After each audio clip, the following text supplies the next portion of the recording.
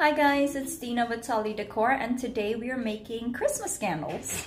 If you haven't seen any of my videos before, hi, I am Dina. I make videos on how I make candles and wax molds for my website TullyDecor.com, and in these videos I also show you guys like testing out new wax and fragrance oil and so on. So don't forget to like and subscribe, it will help me out a lot. The fragrance oil I'm using today is the Season from the Flaming Candle. The wax I'm using today is IGI 6006.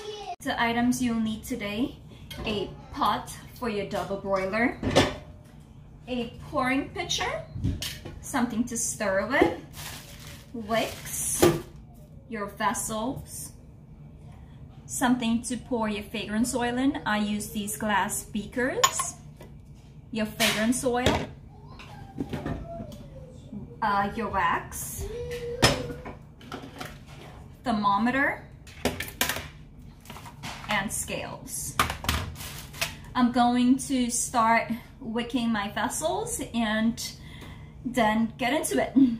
My vessels are wicked. I am using these chips clips that I got off Amazon. They came in a pretty big bag and they were fairly cheap. I'm pretty sure you could get them at the dollar store as well, but I found them on Amazon. My pouring pitcher, I have 624 grams of IGI 6006. Here's my fragrance oil. I went a little bit over the 56 grams, but that's not a big deal at all. Turning that on and inserting my thermometer. I know it's really early to be thinking about Christmas, but I've been working on my Christmas boxes. We've been working on my holiday ornament. And this is something exciting that I couldn't wait to get my hands on. I'm trying to make these bubble candles. However, I am noticing some holes in around the wick area. However, this wax was $464. Yeah, this wax was $464 that I used. I used this wax only because it was hanging out there. I had a little bit left in the bag and I might as well use it. So that's what I made. It's still curing, so I'm gonna test it out regardless of the holes or not, so that way I can mess around a little bit and try to figure out how to get the best outcome from that. Also, I have been making my own vessels. These I am going to pour a candle in here today, and I hope this works. I enjoy working with my hands, so this was really fun for me, but it's very time consuming. Giving the wax a little stir to help it heat up quicker.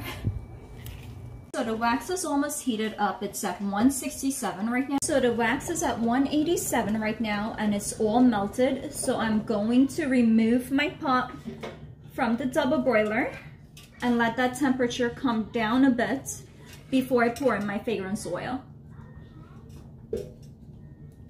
So it's at 176 and I'm pouring in my fragrance oil. I'm going to stir this for 2 minutes.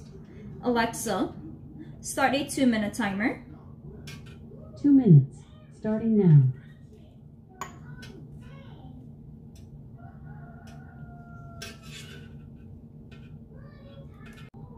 My alarm's about to go off, so I am going to give this a really quick stir. Alexa, stop. So it's at 156 right now, and I will be pouring it into my vessels, pouring in the wax into my vessels. Here we go.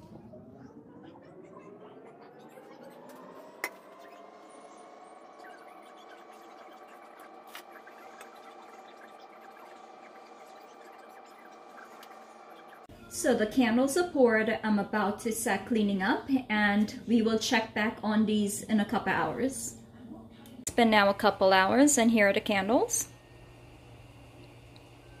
So there you go. I made candles for my Christmas line today. Guys, thanks for watching. Please don't forget to like and subscribe. It will help me out a lot. And have a great day.